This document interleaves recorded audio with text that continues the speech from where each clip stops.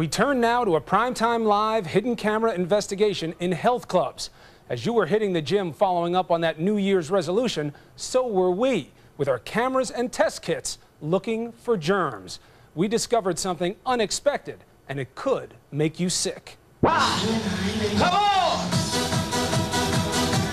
Harder! Give me more! Aye, aye, aye!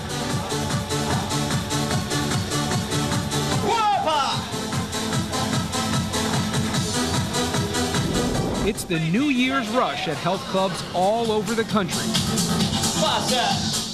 Every January, there can be twice as many people working out as usual. They're looking for bigger arms, massive chests, firmer everything. And they could get all that along with a lot of something they don't want: germs.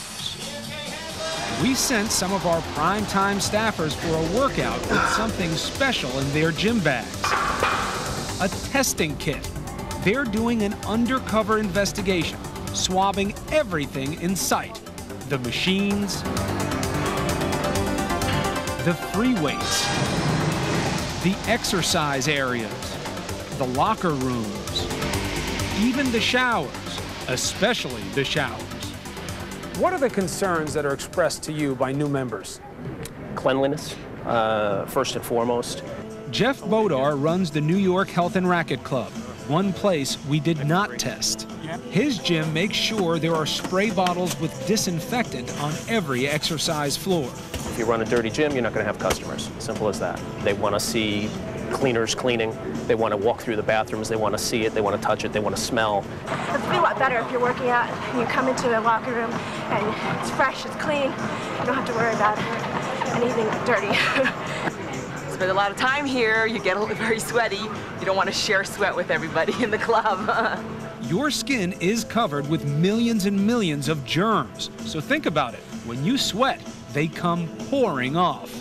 But germs in gyms are not exactly a priority for health authorities. For example, in New York and Los Angeles, a health department will come to a gym about once a year. But even then, they're usually looking at pools for proper chlorine and filtration levels. Unless there is a specific complaint, no one comes out to inspect health clubs for germs. Maybe they should. The gym is an unusually effective place for the transmission of germs. Yes. Microbiologist Dr. Philip Tierno wrote the book on germs, and he says all those people, all that exposed skin, and all that sweat can become a perfect storm for spreading infections. You are not using that one machine exclusively for yourself. You're leaving that machine and someone else follows you and your germs that you leave behind. And can you really pick up germs from a machine that simply? Yes, you can. 80% of all infectious disease is transmitted by contact. It's as simple as that. A sick person uses a machine, I then use it next, touch the same hand rest, and then touch my eye, I can get sick. You can. By the time the 50th person uses that machine, there may be potential pathogens there. So what would our testers find, and where would they find it? What areas of the gyms would be the worst? We sent our samples to Dr. Tierno's lab at New York University Hospital. So you got a lot of nice, heavy growth. Our swabs came out of the tubes and into Petri dishes to see if anything would grow. A few days later, well, put it this way, if only our muscles grew as well. This is a typical Staph aureus, Klebsiella, Enterobacter, and E. coli. This is a typical bacillus organism. Germs in gyms? We found them practically everywhere we looked. What are the high-risk areas in the gym? Any article that is used by multiple people in quick sequence, such as dumbbells, seats where people may bike or where people may sit down to lift weights. And we didn't even think to check one place Dr. Tierno says we should have. You'd think carpet would be a plus in a health club. Tierno says it's only nice if you're a germ. Carpets are the most foolish thing I see in a gym. Carpet should not be even in a home. They're reservoirs of germs. So carpet is a germ sponge. Germ sponge. Absolutely. A reservoir of germs. Bad idea. As for what we did check, here are some examples. A lateral pull-down machine. Bacillus comes from the soil, so it was obviously on someone's shoes. An exercise bike took lots of germs for a ride, including Candida. Any woman who's experienced yeast infections knows this one. And on the dumbbells, E. coli? E. coli is the most common bacteria found in human feces, and it was the most common germ found in our tests. So you found evidence of feces in places that have nothing to do with the lavatory at the gym. How is that E. coli getting around? Unfortunately, we as humans are bathed in our microorganisms. The worst place of all? The shower floor. This 13 is from the shower. If I go in the shower after somebody else, are there a lot of germs there, or is that a little bit of a myth? No, unfortunately, germs do survive in the shower, on walls and on the floor. Now, are you going to let me know that you didn't really find that much, so it's not that big a deal? Or did you, like, find it in amounts that I'm not going to want to hear? I found it in hordes, unbelievable quantities. We use the word innumerable. Innumerable. It is a sickening image, but according to Dr. Tierno, E. coli, like most of what we found, won't necessarily make you sick. You just don't want that stuff on you, in the first place. I don't want to be walking around in somebody else's funk. You wear your little slippers, and you're okay. But just as easily as those non-pathogenic germs touch those surfaces, we can have more pathogenic forms touch them. That's the point.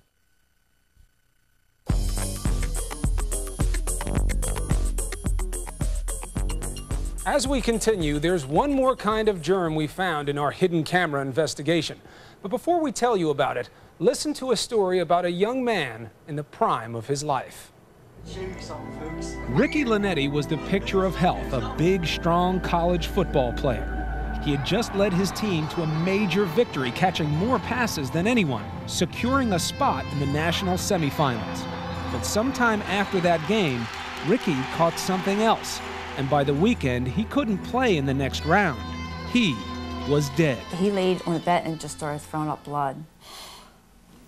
Right as soon as they got him into the emergency room. He was breathing like he wasn't breathing right. And I said, something's going on. Something real bad is going on. They didn't know what they had. They were as confused as I was. Well, his blood pressure and everything just kept dropping. It was like one organ after another. Right. So his kidneys went, then his heart was starting to go. Every kind of organ specialist was there, pretty much throwing up their hands. Really did not know. There's still a lot of mystery surrounding how Ricky got sick in the first place and why his illness progressed so quickly. But one thing is clear. He had an infection caused by a bacteria generally found on the skin or in the nose called MRSA, short for methicillin-resistant Staphylococcus aureus. This particular strain was from a medicine ball. We found the same bacteria on a medicine ball at a swanky gym in New York City. Why is this germ worse than all the other things you found there? This strain of staph possesses enzymes that kill the white cells, your very defense, and allow the infection to proceed. MRSA is the type of germ doctors have been worried about for years. Call it a superbug, the type of germ the usual antibiotics can't kill. And MRSA doesn't give doctors a lot of time either. What starts off as a skin infection can become a deadly pneumonia or a blood or bone infection if not treated correctly and quickly. We've never seen MRSA infections in healthy children before. MRSA is usually the denizen of the hospital. It lives here. Dr. Richard Daum of University of Chicago Hospital says now 65% of the staph infections he sees in otherwise healthy kids are MRSA, drug resistant. It used to be none. How would you characterize that rate of growth? Alarming, fast, concerning. When you say MRSA, you're talking about 15, 20, or 30 different antibiotics that the organism is resistant to. We went to the lab with Dr. Daum to see what makes MRSA a threat. When you see these clear areas around these different antibiotics, that means the antibiotic has been effective in killing the germs. Correct. If you see this, you know that all the penicillins and all the cephalosporins won't work. This is MRSA. This is MRSA. This is resistant, and because there's no circle around the antibiotic. Correct. There's no killing at all.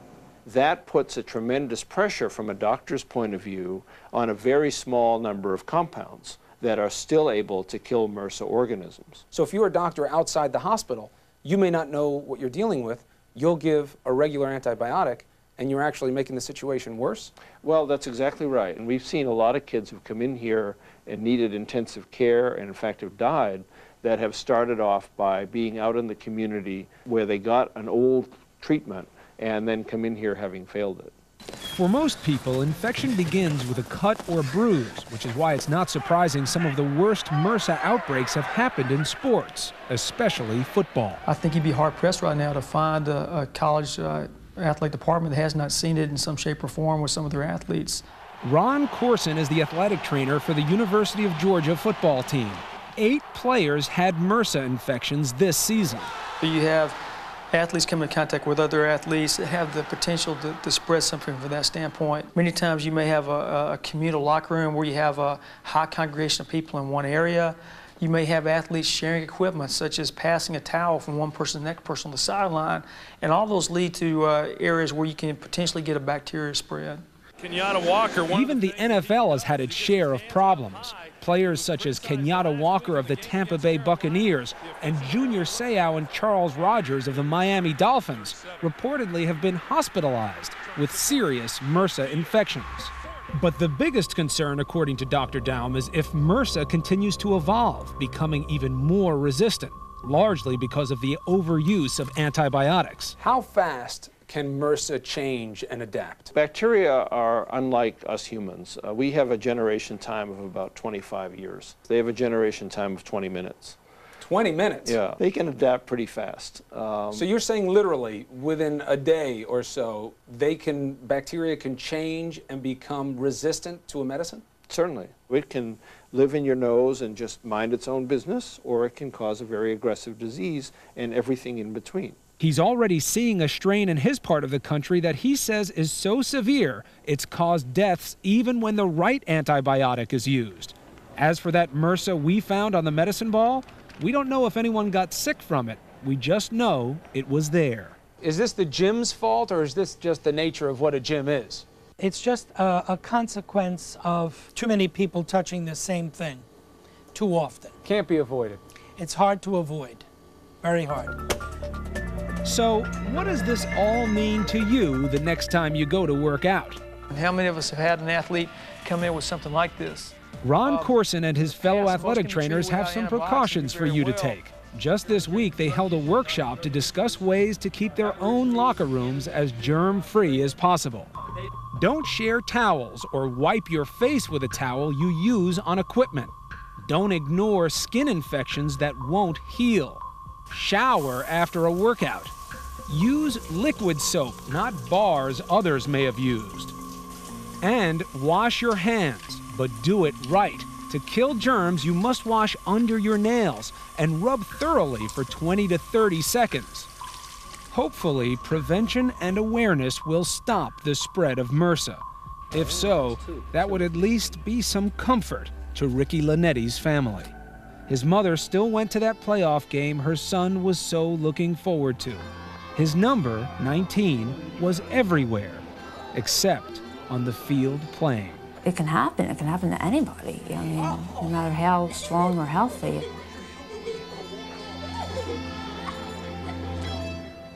Remember, most of the time, MRSA only causes a skin infection and can still be treated with some antibiotics. Serious illness from MRSA or other gym germs is rare.